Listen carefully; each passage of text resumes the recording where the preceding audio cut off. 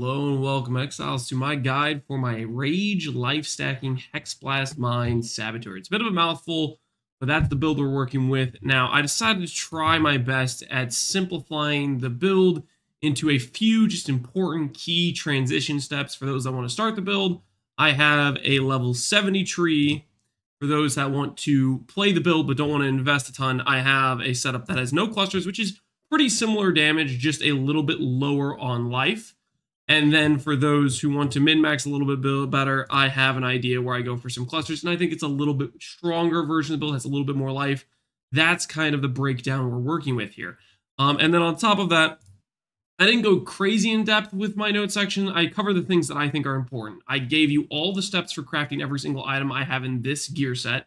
I didn't min-max past it. If you want to min-max past this gear set here, it's going to be about synth gear. It's going to be a synth wand. It's going to be a gigasynth amulet. It's going to be a gigasynth belt. It's going to be a gigasynth ring. There are min-maxing steps. Technically, I included a step that I didn't go for because glyphic fossils are a little bit pricey right now. So I didn't want to have a version with the glyphic fossil boots because they're a little bit more expensive. Basically, the idea here is you're doing glyphic, hollow, and fundamental. The idea is to get strength, hollow fossil, and abyssal socket. Hollow fossil, abyssal socket, and cannot be poisoned. And what you can end up doing is you can get a bleed avoid jewel that has cannot be corrupted, and that allows you to drop this cluster here and get 4 more passives on your tree, where you can get more damage. You could go for a trap and mine cluster with like guerrilla tactics, throw speed, you get the pen node, stuff like that. You have other options. It's just a way to get more damage into the build if you want to min-max it. But the idea here is giving you the basic steps for every single craft in the build for the gear I have currently on my character.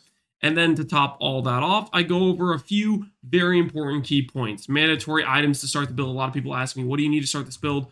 The bare bones is Wrath Pith, Dissolution of the Flesh, and Brutal Restraint and some res flasks. After that, you can kind of fill in some junk items to begin with, but you're going to want to have to upgrade towards these sorts of crafts, which shouldn't be obstructively expensive. They should be doable. Other things I have are people, if they ask me about bandits, my recommendation is use a lira until you get some res on your gear. Once you're overcapped for res, drop a lira for 2 passives. That's how I break it down. It's pretty simple. After that, Pantheon's mandatory. You want Aberrath. Dealing with Burn Ground, it's one of the things that are annoying to deal with in this build. Aberrath solves that completely. And then I recommend using Brine King for freeze immunity and chill reduction until you make GG boots. When you're making GG boots, you're doing the prefixes for cannot be chilled, movement speed, and then you benchcraft freeze immunity. That solves the Brine King need. And then you can go over to something like Solaris for essentially what is crit immunity to shotguns, a chance to take 50% less damage from an AoE attack, stuff like that. I think Solaris is fantastic once you get the freeze and chill immunity on your boots. After that, I have some basics about dissolution. Essentially, I'm just trying to describe, hey, your red life, that is your resource for spending. It isn't what you die. What you die by is when enemies hit you, they reserve your life. That's the grayed out portion. And essentially, you need to pay attention to your life being grayed out, not the red life bar being drained down from your Wrath Pit doing sacrifice. It's a little bit weird. Mentally, it's something you have to adjust to. But once you do, it starts to make sense. And if you play Dissolution a decent amount, it'll start to feel somewhat natural. Initially, it will be a bit awkward. But I would just say, get a little bit used to this concept. It's really pretty easy to play around once you've played with it some and you get an idea of how it works. Essentially, it's just once you see your life getting reserved, just duck away for a second. It only is a 2-second window and you get it all back instantly. It's really pretty nice to play around, and actually it feels like decent recovery if you can play around it correctly. And I'd say get a little bit of a decent feel for it, and you might be surprised you like it. Maybe you don't, and I can't help that, unfortunately, but I think that you might be surprised you like it. After that, Eternal Youth, yes, this keystone is mandatory. Why do we use this? It recharges our life pool. The recharge never stops because we never take damage directly to the red life pool. It's basically our resource generator, while our life ray, or our life regen we have from our Saboteur Ascendancy, the regen on our flask, and if you wanted to put in like a Rational Doctrine, you could get regen there if you wanted to. That is where you get yourself your rage generation for high berserk uptime. After all that, I do not recommend leveling this. I think the build really, any Wrath Pith style build where your tree is just so heavily just a bunch of life nodes and strength nodes, it just doesn't really function for leveling. So I don't recommend leveling as this character. You could level as technically you could level as a Relic of the Pact if you could afford that, and level as a life stacker. That would somewhat work. Outside of that though, I would just recommend leveling as a normal mine build and then just respec over. Level as the Pyro class character. Get to level 70 and then make the swap then. That should be doable if you have some basic pieces. plus the mandatory pieces listed here. So that's the idea behind these notes here. Just wanted to go over the exact basics, the bare bones, and then I leave it up to you to try to fill in the gaps and adjust it to your own personal taste of how you want to make the character. Outside of that, I just have the trees for the cluster setup, the no cluster setup, and the level 70 swap setup. As for the build, if you're wondering, I used to be using Grand Spectrums with Life. These things were an investment. I wasn't convinced they were necessarily even the best jewels. They ballooned to like 9 divines. I don't want people to think the build is not doable because there's 9 divine jewels in the build. So I just took those out entirely and I replaced them with 3 stat jewels, basically prioritizing mind throw speed and life and crit multi. This jewel I hit strength and percent damage. It's okay. It's not ideal. We want multi over the percent damage and strength, but I settled. I'm not going for perfection here. I'm just going for decent. This jewel we hit multi, life, and throw speed. That's kind of the 3 stat we're going for. You can go for a fracture of regular crit multi with spells, mind, throw speed, life, any of those, and then you can do reforge life or reforge crit, or you can do a reforge speed, or you can do the death fossils for if you're trying to target crit multi, stuff like that. You have different options. Just try any of those and you'll be fine. Going for 3 stat jewels is what I did. This one I was doing reforge life. I hit some okay res. I said, you know what? That allows me to drop a Lyra. I will take this res, and that'll give me 2 more passes into my build. Sure, that sounds fantastic. And then over here we have crit multi. I'm like, that's good enough. No throw speed, but crit multi is good. Another 3 stat, mind throw speed, crit multi. The idea is basically to showcase you don't need the Grand Spectrums. I was only using those just because I thought they were a decent investment at the time. They seemed completely underpriced when I bought them. They ballooned to like 8 divines, and I'm not going to recommend them. I think they're decent, but ultimately, honestly, if I was going to say, would I rather have this 3 stat jewel or a jewel that has 15% life? I would rather have this 3 stat jewel. You got to ask yourself, would you rather spend 1 passive point for 8% life or 1 passive point for 7% throw speed and 15 crit multi? I'd rather have the throw speed and crit multi. We have a ton of life right now. We're overcapped on crit. We don't really need more life scaling for the crit. It just gives us a bit more percent damage. We might as well get the more valuable damage, which is throw speed, which is a huge damage increase, and multi, which is also another huge damage increase. We don't have a lot of multi in the build. We don't have a lot of throw speed in the build. So this is cheaper and will work great. As for tattoos in the build, I basically, every single int node you can get rid of, every single dex node you can afford to replace, go ahead and replace those up until you hit the int requirement of your wand and the dex requirement of your jewels. But 2% life, putting that wherever you can is fantastic. And then I also recommend Matata. This loyalty tattoo is essentially a fail-safe for flash charge generation. The way it works in my mind is normally our flask would last something like 80, 90, 100 seconds, whatever it is.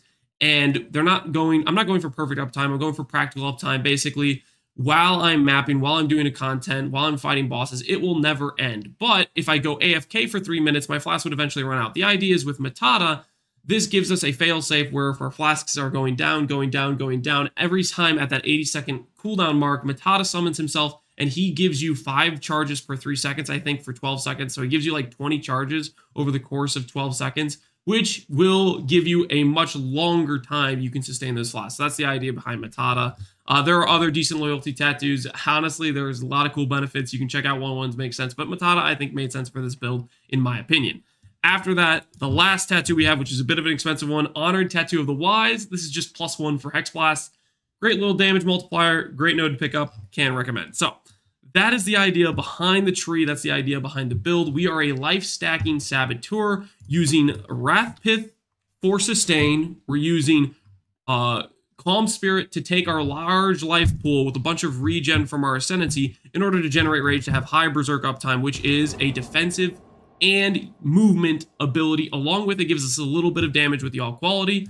And then on top of all of that, we mix in a little bit of Eternal Youth to sustain our life pool, Blood Magic to make our Mind Reservation or our mana cost just not an issue, not think about it. And then after all of that, we are targeting specifically Fire Res or Cold Res. You can either do Flammability, which I like because then you can tag in something like Combustion in your build for another -10, or you could do Frostbite if you prefer that for whatever reason. That works too, which allows you to get, basically, you just want to make sure you're targeting either Cold or Fire Res. I think I've been told there's some issue with bug conductivity. I don't know. Something with basically your LE weakness might overwrite your conductivity and it might mess up having both curses apply at the same time for Hexblast. I'm not sure. You can look into that. But point is, we are using those curses with an additional curse anoint for both flammability or frostbite, always combined with LA weakness on hit. And the reason for both a blasphemy and a curse on hit is because the blasphemy applies to the enemy before you hit them, which means when you're mapping, every single time you first hit the enemy, you'll get that big AoE explosion, you'll clear the entire pack, and you'll be happy. If you hit the enemy and you don't have blasphemy, it'll just give the one little laser beam, which doesn't clear the pack. It'll curse the enemy, and then you have to hit that enemy a second time to then get the explosion. If you kill the enemy in one hit, well, you get a laser beam and nothing. You get a laser beam and nothing. And if you have a bunch of little enemies you're one-hitting, it completely messes up your clear. So that's why you need blasphemy. As for why you need curse on hit, blasphemy has a tick rate where it applies the curse slower than you're hitting the enemy with your Hexblast. So for example, I would have blasphemy for the first hit with the explosion, but the second hit that comes in, blasphemy won't have reapplied the curse yet, and the curse on hit, the way it works is Hexblast hits the enemy, it consumes the curse, it deals 100% more damage, and then the curse on hit is applied after the fact, and so that curse is there for the next hit that comes in, and it chains like that. So that's the reason why you need curse on hit and blasphemy. They're both very important for the build. You don't want to go for one or the other. You want to have both. I recommend eventually getting LA weakness on hit gloves. That's the min-max version. But the non-min-max version, which I was playing for about 90% of my playtime with this character, and I was still crushing 83 Sanctums, was just having an LA weakness on hit ring, which I eventually replaced with this ring here, which has a little bit of res, some strength, some life, and percent strength for a little bit more scaling. So now that we went through all of that, I'm going to give you guys a little bit of a showcase of Uber Maven and Uber Cortex. Cortex will give you a little bit of an idea what some mapping content comes like, and Maven will give you an idea of what it looks like to do a Uber level content with this character. This character, in my opinion, can do pretty much all content. The only thing I haven't tested is Simulacrum, and that might be enough random little damage hits, random little leftover damage that Simulacrum might not be fun on a Dissolution build. My theory is I probably could do it, but it may not be fun. That's my guess. I don't like Simulacrum. I don't care for it. It's gray. It's boring. It's unfun.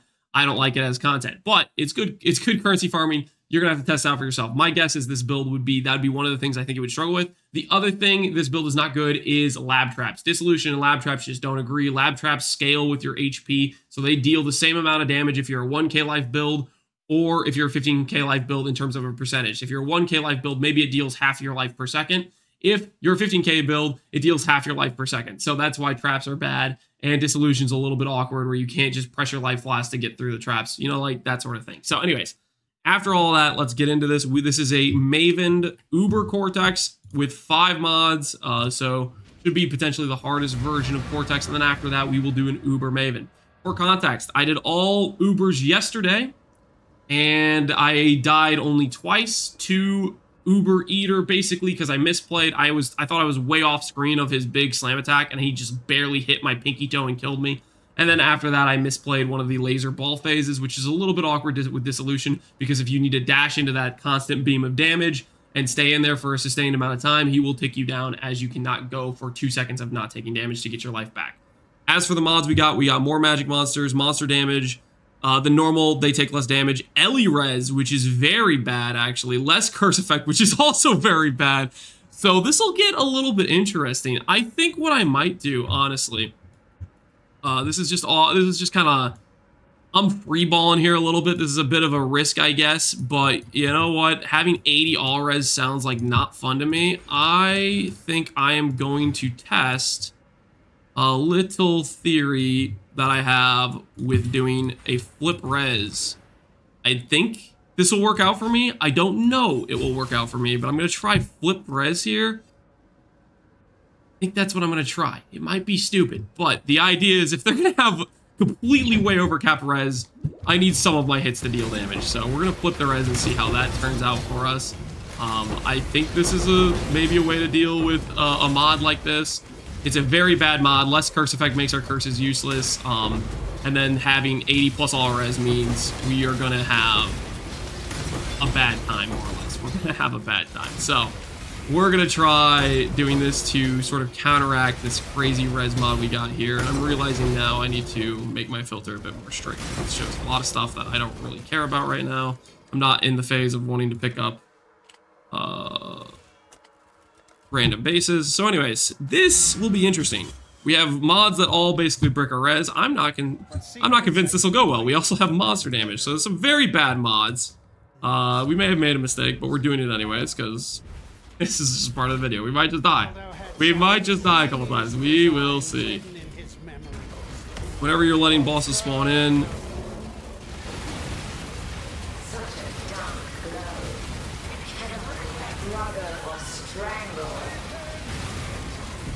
Okay, looks like we're okay. So even though they have Giga Damage mod or Giga Defense mods here, doing the Flip Res Curse I think is really paid off. And then whenever you start these fights, you want to have your Berserk with good uptime. And you also want to press your Withering step when it's possible.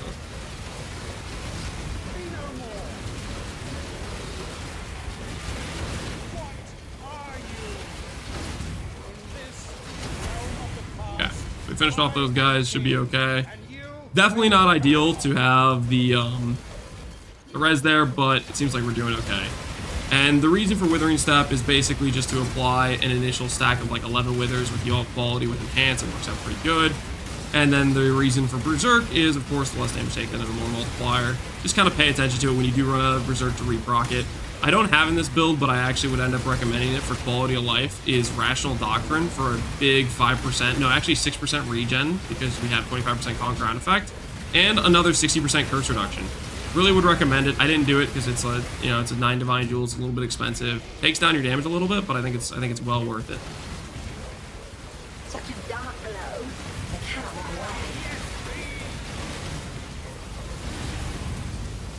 This phase, I think you're supposed to take all the things, but that was... Hopefully we get our life back before he does the thing. I think we maybe played that correctly. Yeah, the amount of AoE that guy has is... I believe based on how many balls get to him in terms of like how far his AoE comes. So if you've ever wondered, hey man, it feels inconsistent for how far his little explosion's hitting, it's because if you don't do, and this is something I didn't know for a while now, something I learned recently in terms of how his phase works.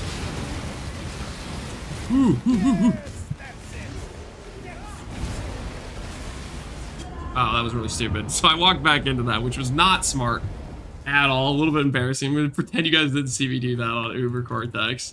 This is good though. This is good we rolled the high res map because it gives you the idea of what this fight looks like if you were to do it with a really, really bad tank mod. He's doing his little phase thing. I'm about to run out of my grace period. I don't know where he's shooting it, but try to finish him off real quick before he kills me. We'll finish off the other one. Now, if this guy didn't roll those damage mods when we did Uber Cortex yesterday, you can watch the Twitch VOD. We basically killed them before they did one attack. Them getting both less curse effect and 80 raw all res it wasn't something I was expecting to have to deal with, and it definitely makes the fight quite a bit more dangerous to get double tank mods like that. I probably shouldn't have died the one time. If I played it a little bit better, you know. Yada, yada, yada. Now let's go ahead and we'll do a Maven, and it should give you some context for how much our damage was getting screwed. If you can see the difference in damage we deal to Maven versus the Cortex we just did. But it should be, I would think, fairly apparent in the difference. I don't recommend the Flip Res mod normally, but in the context of that all res map I rolled, I think if you want to like, okay, that's super bad for our damage, a way to play around it is doing this basically to deal with it. And I think it did exactly what we needed it to do. I think it worked. Anyways, let's go ahead and do a Maven's Writ. And we do have this Ubered right here. Just to give you a little showcase of what it looks like doing a Uber Maven on this character. This character isn't just for Uber bossing. It's not just for Sanctum. You can run maps. It will auto-target everything, blow them up. It super feels good. You don't have to think much. Recommend trying it out. If you're curious about this character, I can strongly recommend it. I think this is a very strong character, and I've enjoyed it quite a bit. Alright, let's go ahead and finish off this Maven here. Wither totems, we only do it for bossing, just for the Wither. Otherwise, I don't really bother about it. Eventually,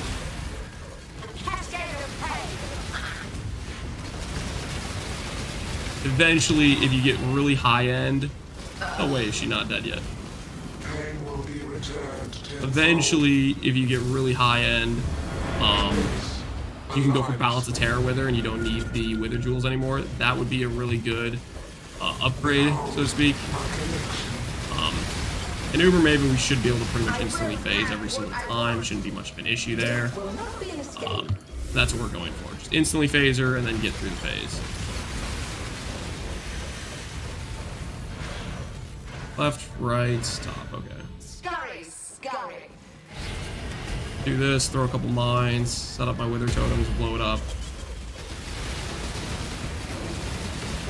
Kill her instantly, and then we're going to keep basically shield charging around, and then put the ground effect out of the arena. Ground effect is very bad for Dissolution build. You don't want to deal with degens. It's just not really what we're interested in dealing with. Put Berserk whenever we see it come up for the extra damage, then instantly phase.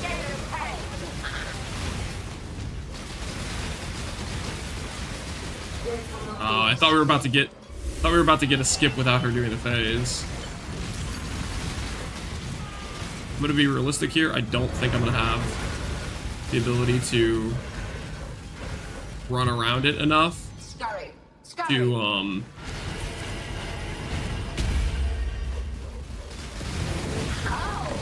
dodge. Like, I could have maybe tried to run around enough to not have that be on the arena, but I didn't want to mess up the brain phase. Like, if I wasn't watching it carefully, like there's a lot of room for error there that I just didn't want to take the risk on. We'll go ahead and finish off this brain, and then hopefully I don't run into lasers. I am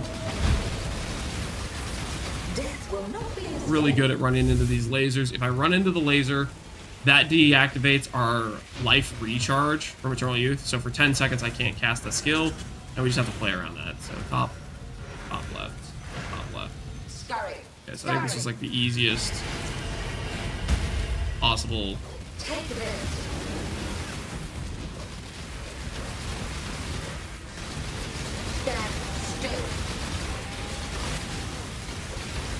And if she hits you with that laser, that would disable my recharge, but not really an issue. And that's what it looks like doing an Uber Maul. Ooh, Void Nip. That's actually the gem we're using on our character.